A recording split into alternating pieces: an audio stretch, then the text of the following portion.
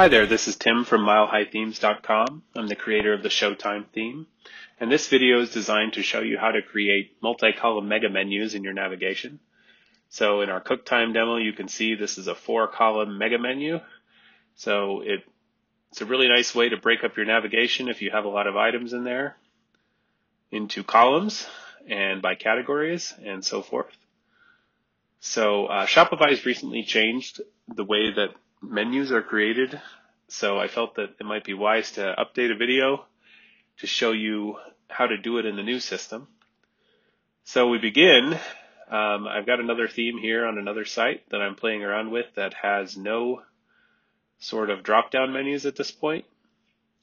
So what we're going to do first is we have to enable mega menus in the theme settings. So if we go to the theme we want to edit, choose Customize.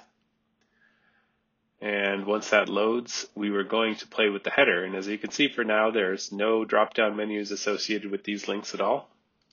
Click Header and make sure that at the bottom here we have Mega Menu selected under Navigation and the type. And we've got the main menu chosen here as the primary menu. Save that. And obviously that hasn't changed anything because we haven't set up any mega menus yet. But that enables that functionality. So from there, we just need to go to Online Store, then Navigation. And this is kind of what it looks like as it stands right now. We've just got these 3 items in here. And the new Shopify functionality allows you to drag and drop menu items around to reorder things, and that will update in real time on your site.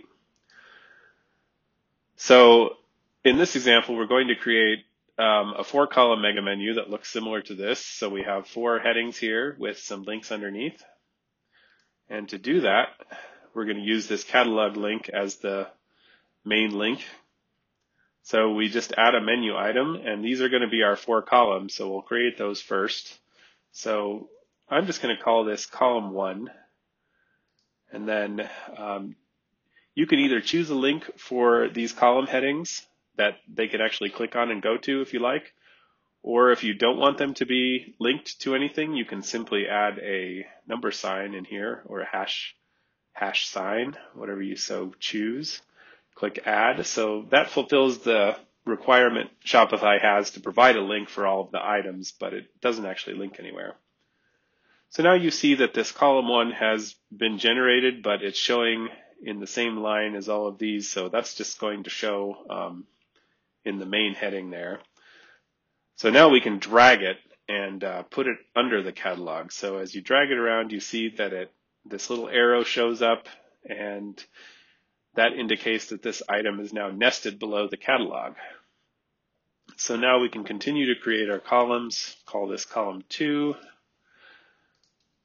put in another hash sign there, add, and we'll continue to do this. And note that you can have 2 or 3 columns as well as 4. So there's no limitation there, and it will show accordingly.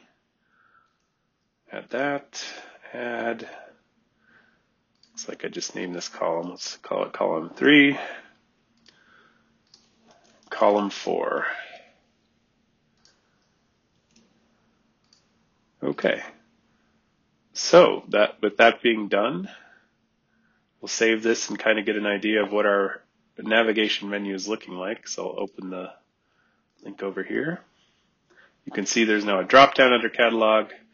And since we don't have any additional links associated yet, it's just created a regular drop-down menu for now. That's just where we start. So now we need to nest further menus. So again, we'll add a menu item to catalog. We'll call it sub 1, and we'll link this to all products. And now we want to drag this under column 1.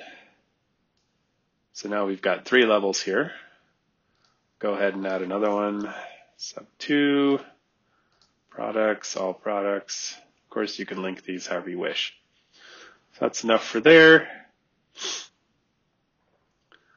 Now we will go ahead and add another item. So for this add menu to column 1 to show, we first have to create one and then drag it.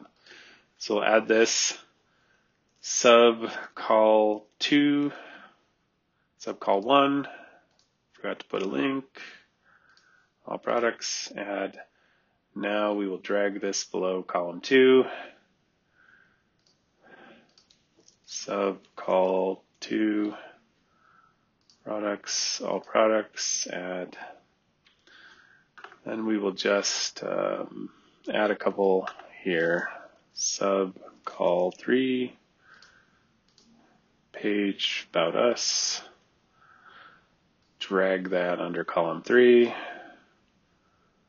and subcall 4, blogs, news, add. Drag that under column 4. So now if we save this menu, theoretically we should have a mega menu appearing. So we'll go back to our test store, reload it, and there we have it. So you have column 1, column 2, column 3, column 4, with the links that I've added showing in the nesting that we want. So hopefully that makes it a little easier for you to figure out how to create these mega menus. If you have any questions, feel free to reach out to us, and thank you for using the ShowTime theme.